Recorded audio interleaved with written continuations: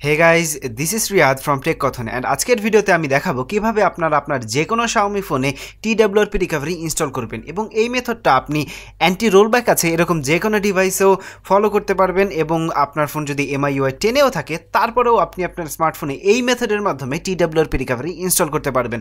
অনেক দিন ধরে অনেকেই বলছিলেন যে ভাইয়া MIUI 10 কিভাবে ইনস্টল করব, কিভাবে অ্যান্টি রোলব্যাক আছে এরকম স্মার্টফোনে TWRP রিকভারি ইনস্টল করা যায়, বিশেষ করে xiaomi স্মার্টফোনগুলোতে।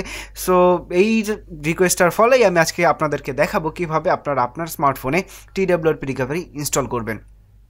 এর আগে আমি বলে রাখি, যদি আপনার ফোন অলরেডি MIUI 10 থাকে এবং আপনি যদি আপনার ফোনটা যদি অলরেডি বুটলোডার আনলক করা না থাকে তাহলে আপনি আমার আগের ভিডিও আছে সেই ভিডিও থেকে দেখে নিতে পারেন কিভাবে আপনি আপনার স্মার্টফোনে বুটলোডার আনলক করবেন। আর আপনারা ইচ্ছা করলে অ্যান্টি রোলব্যাক ফিচার সম্পর্কে যদি অনেকে না জানেন তাহলে সেটা অবশ্যই দেখে নেবেন আমার উপরের আই বাটন থেকে এবং নিচের ডিসক্রিপশন বক্সে যার লিঙ্ক দিয়ে দেবো। অ্যান্টি রোলব্যাক সম্পর্কে আপনাদের জানাটা খুবই প্রয়োজন, বিকজ অ্যান্টি রোলব্যাকের ফলে আপনার স্মার্টফোন ইভেন টোটালি ব্রেক হয়ে যেতে পারে অথবা আপনার স্মার্টফোন টোটালি ডেড হয়ে যেতে পারে। সো সেটা অবশ্যই দেখে নেবেন, সেটা দেখে নিয়ে এই ভিডিওটাতে কন্টিনিউ করুন। সো প্রথমে আমাদের কি করতে হবে, যদি আপনি চান যে আপনার ফোনে আপনি বিটা রম চালাইতে চান বা আপনি আপনার স্মার্টফোনে গ্লোবাল স্ট্যাবল রম চালাতে চান তাহলে আপনাকে বুটলোডার আনলক কিছুই করতে হবে না। শুধুমাত্র আপনি আপনার স্মার্টফোনে চলে যাবেন, সেখান থেকে চলে যাবেন মাই ডিভাইসে, আপনার ফোন থেকে চলে যাবেন সেখান থেকে আপডেট অপশনে। আপডেট অপশন থেকে আপনি এখান থেকে চুজ আপডেট প্যাকেজ নামে যে অপশনটা আছে সেই অপশনটা থেকে যে কোনো একটা রম আপনি ডাউনলোড করে নিয়ে আপনার ফোনে ইনস্টল করতে পারবেন।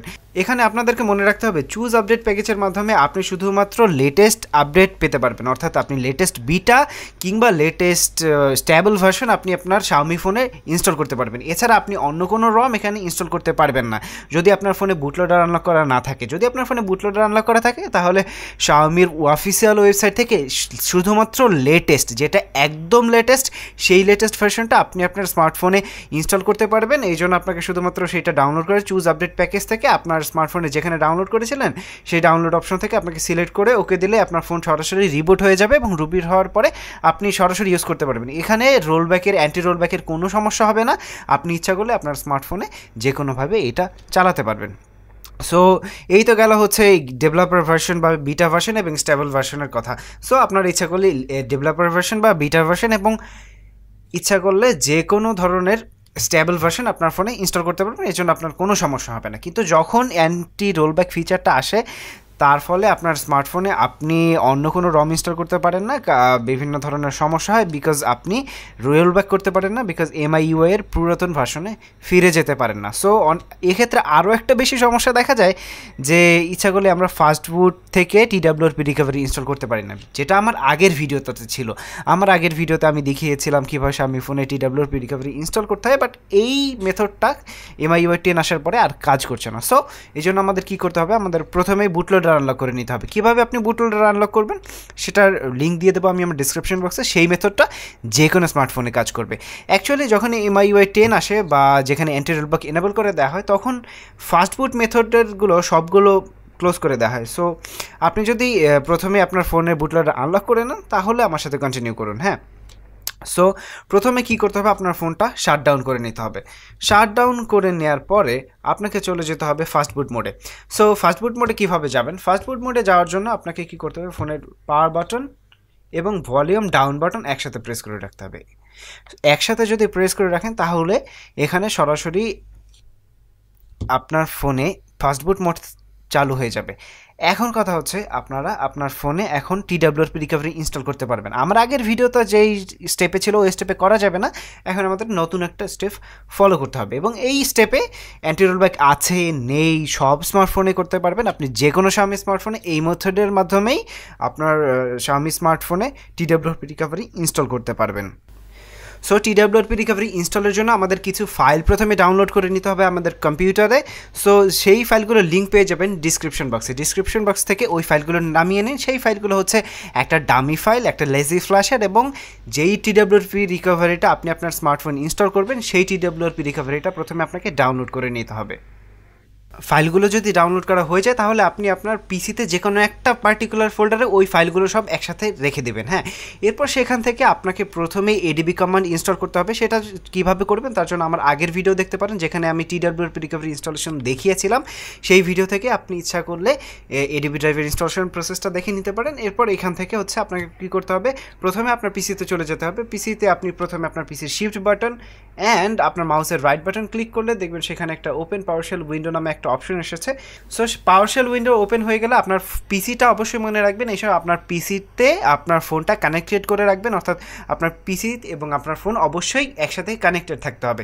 সো এরপর আপনি সেই এডিবি শেলে গিয়ে টাইপ করবেন একটা কমান্ড, যেটার লিঙ্ক যেটাও আমি আমার ডিসক্রিপশন বক্সে দিয়ে দেবো, অথবা আপনারা সরাসরি আমার সাথেই কাজ করতে পারেন। সো প্রথমে আপনাদেরকে একটু কমান্ড টাইপ করতে হবে। সেই কমান্ডটা হচ্ছে ফাস্ট বুট flash TWRP pass space dummy.image।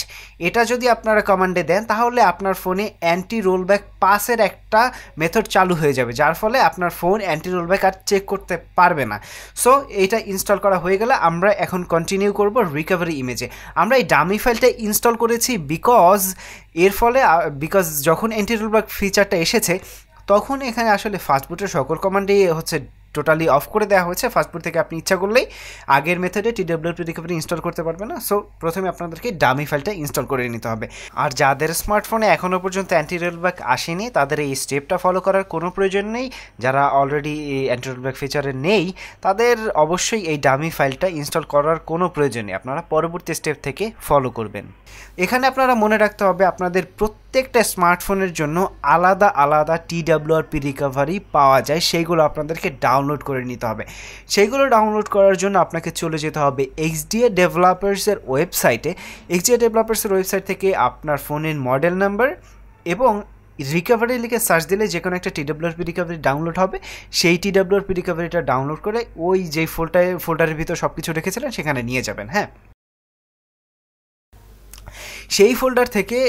সেই ফোল্ডারে নিয়ে রাখবেন এবং এখন কমান্ড করবেন ফাস্ট বুট স্পেস দিবেন। স্পেস দেওয়ার পরে যেই ফাইলটা ডাউনলোড করেছেন আপনি আপনার স্মার্টফোনের জন্য যেই TWRP রিকভারি ফাইলটা ডাউনলোড করেছেন সেই TWRP রিকভারি ফাইলটার নামটা প্রথমে কপি করে নেবেন। কপি করে নিয়ে সেখানে পেস্ট করবেন পাওয়ারশেল উইন্ডোতে। পাওয়ারশেল উইন্ডোতে প্রেস করার পরে সেখানে .image লিখে ইন্টার প্রেস করলেই আপনার স্মার্টফোনে সরাসরি এই TWRP রিকভারিটা ইনস্টল হয়ে যাবে। সো আপনার ফোনে অলরেডি TWRP রিকভারি ইনস্টল হয়ে গেছে।